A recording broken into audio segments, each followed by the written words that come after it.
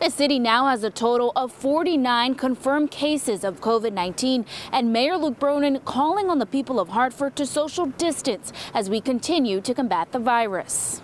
Mayor Bronin looking for medical volunteers as COVID-19 cases increase. We have activated the Medical Reserve Corps in partnership with the state, seeking volunteer effort of individuals who may have previously served as nurses or doctors. Out of the 49 confirmed cases of COVID-19 in Hartford, 9 are members of the police department and 1 is an employee of the Department of Public Works.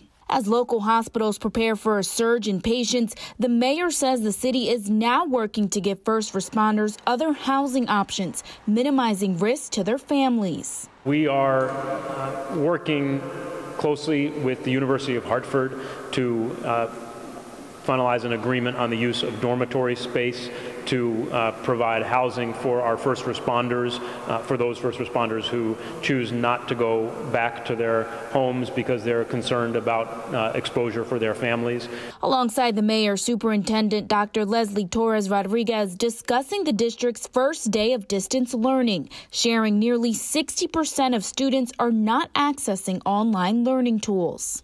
In all honesty, Hartford Public Schools has been late to the game or to the practice, to the pedagogy with regard to distance learning, right? The resources have not been there. We know that there are families that don't have access to technology, and we will continue. We will move whatever mountains we have to move to make sure that our students have the access. Torres Rodriguez says the district is creating a 10-week distance learning plan that would take students until the end of June, and is also considering the fact in-class learning may not be able to resume come fall. We are being very mindful of how is it that we can sustain some of this processes and protocols beyond the crisis that we have in front of us. The mayor also discussed new efforts to reduce crowding in homeless shelters, stating the city has moved nearly 75 people from shelters to hotels, and all shelters now have an isolation space.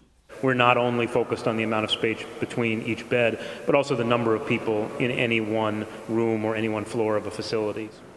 And the city's warming center at Milner School along Vine Street was scheduled to close this week, but will now remain open as a 24-hour shelter. Reporting in Hartford, Sania Maldonado, Fox 61 News.